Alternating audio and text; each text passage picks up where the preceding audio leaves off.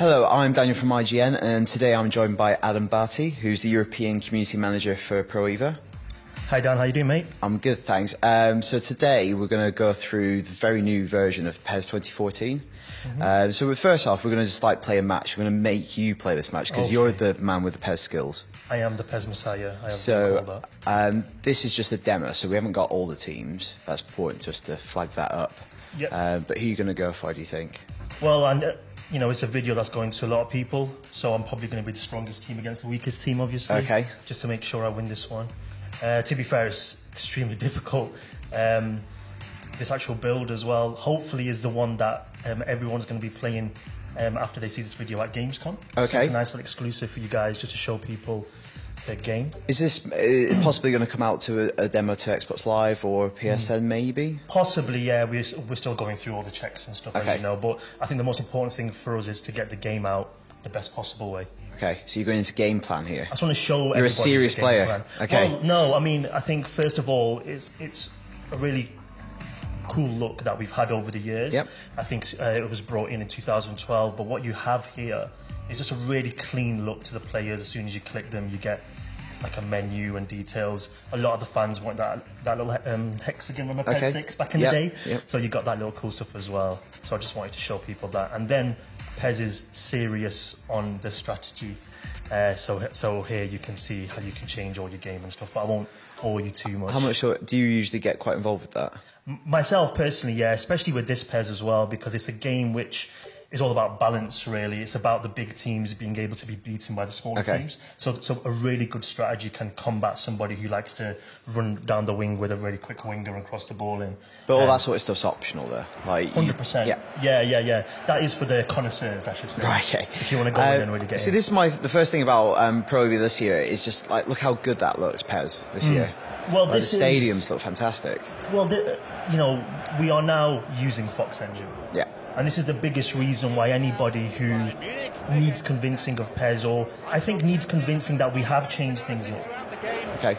This is the biggest reason that we're using Fox Engine, and it's an engine which has got a lot of hype from outside the football community as well. Because I think a lot of people probably knows this through Kojima. It's using the name of his company Fox, but also it's used in Metal Gear Solid 5. Absolutely.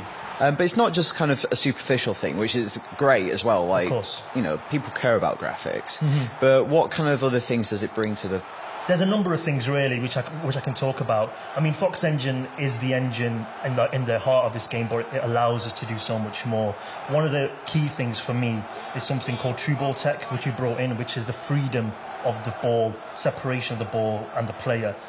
In the past Pro Evos, as soon as you passed the ball to a player, the player and the ball would become one object. So you'd be tackling the player and the ball. Whereas this year, full separation. Actually, I've been playing the game quite a bit recently. I think that's the biggest thing I noticed. But that feels like football. I play football. Well, maybe not so much anymore. But that's the thing. It's not magnetically stuck to you. And it takes a little bit of time to get used to that. Because I think most of the football games out there, you're kind of used to, I've got the ball, it is one entity.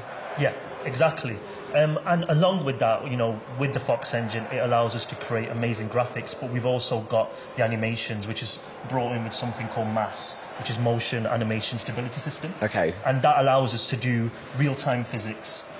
It's a reaction of the player and his surroundings and the ball and its surroundings as well. Okay, so is that what I've noticed is lots of nice little contextual animations when I've been playing. So if a pass goes a bit stray, a player will stick out their leg to kind of trap it and stuff like that. Absolutely, yeah. A lot of the animations need to be context. A lot of the fans especially have been wanting PES to have a brand new engine, mainly for the visuals, mainly for it to look realistic. So when a player passes the ball, it's actually context to real life. And the result of an action looks realistic. It's something that you would see on TV. You see a little backflip there. I think that's the stuff that looks really realistic. When two players come together and you see their arms, they've got a lot of kind of self-awareness with their body. That's right, yeah. And it's the weight as well, which the users when they do play the game, they'll be able to know what I'm on about regarding the weight of the player as well. It's very realistic. Something that we want to do this year is really bring a full simulation experience to the user as well. So it's not exactly something that you might master straight away, but you'll certainly enjoy straight away. Thank God no, you say that. But yeah, I mean, it's quite hard to talk and play at the same time, isn't very it? difficult. But I mean, one thing that hopefully you can hear is the crowd as well. It's something that we're tweaking beyond, going forward. You can start hearing the crowd whistle because it's the away team taking the corner. It's something called Heart of Football, which we brought in, which is something that I spoke about before regarding the smaller teams being able to combat the bigger teams. So, right, just go into this a bit more. Heart is kind of one of those intangible qualities, but everyone who plays football, watches football knows how much passion and spirit mean to the game and to the sport in general. How do you translate that into a mechanic or a feature? Yeah, sure. So in the base of it, in PES, we've always had form arrows, but now we also have this heat map on the player, which you can see in game plan. And this actually starts off as blue, as like a lukewarm feel. Some players who are captains of the team will actually start off red to show that they're very, very motivated for the game. And the way that sort of changes throughout the game, and also, I should say, throughout your Master League season, is how the player performs during an action. So if you make a successful pass, he'll slowly go more warmer, with more motivation. If he makes a miss, he'll become less motivated and really upset as well. So how does that actually affect what they can do in the game? So it's the stats, really. It sort of gives them a little boost. Okay. So if a player scores a great goal, or actually a great example is this: you are 2-0 down and you score a goal to bring it back to 2-1, there's this boost of your whole team to try and fight back and to create, like as you get when you're playing away from home, the home team usually raises its game. Yep. And it's that way of trying to emulate that feeling of playing away. So when you do watch a Champions League game, for example, Celtic against Barcelona, when they won at Celtic Park, you'll feel that, hang on a minute, that was... the 12th man, but not the referee. Yes, absolutely, as well. And it's difficult to bring that in, I guess, in a way where the user doesn't feel cheated. I was going to say, because I think the big concern, a lot of previews, and I think I mentioned it in mine, was the kind of the balancing thing. How do you kind of police that and make it fair? Because you don't want suddenly you've scored a goal and the person who's leading 2-1, they've done well throughout the majority of the match, they're suddenly put at a disadvantage just because the other two players score one goal. I think it's going to be a really compelling reason to play a single-player career more so. Okay. It's an option which you can turn off in multiplayer, so if you're playing competitively or anything like that, and it's not something that's activated online, which I think shows that we do listen to the concerns of people. When we actually introduced this, the first question was from Pro Player, who said, hang on a minute, is that going to mean that I can't, I'm going to get duped out of winning a game because of the system, which is completely fair. And until people experience it and actually believe in it, then maybe we can go forward and implement it across the game, but as long as it's done perfectly and not in a way which is extreme. Okay, so I'm going to play devil's advocate here. Say this is true, I used to play PES a lot when I was back at university. Yeah. Say I haven't played it for a few years, but I'm interested because of the Fox engine and I've heard that. What's the other big reason you think to lure me back this year? I think the biggest thing for me is actually the brand new engine. People have wanted PES to change, PES to become new, and I think the biggest reason is this new dedication with the new engine, with reimagining the game in terms of making it extremely realistic, look realistic, and play in a way where it's going to reward you if you're a hardcore footballer and actually a hardcore football fan. Something that I'm fully aware of. A lot of the users might know is that I used to run many websites, gaming websites, PES, and actually FIFA as well. Oh no. My God! Shh.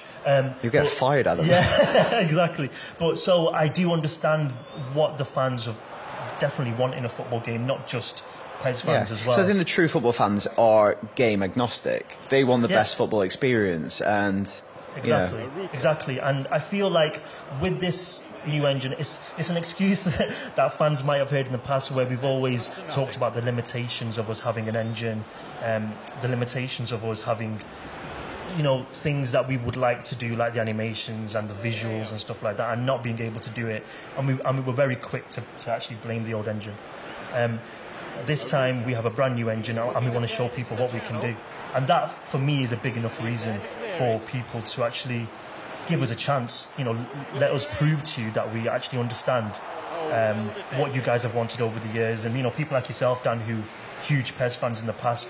I think everyone is. I think a lot of people in the office as well. Yeah. Like, there's loads of people in the office, and they tend to only play sports games when they come in. We play them at lunchtime. These are people in our marketing and sales teams, and they all have really fond memories of PES. I think now they always perceive it as a kind of a bit more of a trickier game to get into, a bit more of a skillful, sophisticated game. Is that a fair perception, do you think? Yeah, definitely. And I do think that we are going to be catering to a more football-centric user than a more casual pick-up-and-play user, but it's not something that we regret doing. You know, it's something that we actually... That's a conscious decision, isn't it? Yeah, definitely. And you have to as well, because I think as a football fan, you know, you do have games. It's only 2 really out there, but they both sort of cater for a certain audience, I feel. Yep. And I think if we're giving the user the more authentic experience, then I'm certainly happy with that. Totally. So as you can see, 90 minutes. It was a very, very fair and even game. Very difficult as well. This is actually on the highest difficulty, just so you know. Just put that out there as a disclaimer. Yeah, well, I have not won 5-0, but as you can see, mate, possession stats are everything in football these days. That's what it is, yeah. Absolutely dominated that game. Well, I think in the next video, you're going to probably take me on, and I guess you'll probably score some goals then. Well, it depends how good you are. Terrible. Cheers, Adam. Thank you.